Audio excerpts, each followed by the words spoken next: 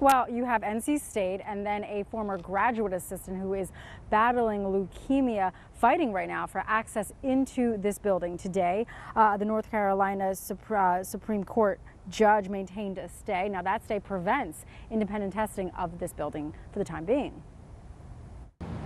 Well, I'd always welcome more testing. They haven't given us too much information about what's been going on in there. NC State does have a webpage dedicated to Poe Hall, and there you can find updates where the process stands to rid the building of toxic synthetic chemicals.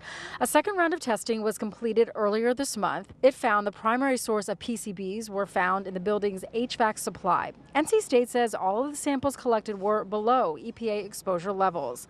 Nonetheless, a former student and his attorneys are still fighting for access inside to do their own testing. They believe environmental contamination may have been destroyed or altered. The case is in a holding pattern right now. A judge ruled this morning to maintain a stay.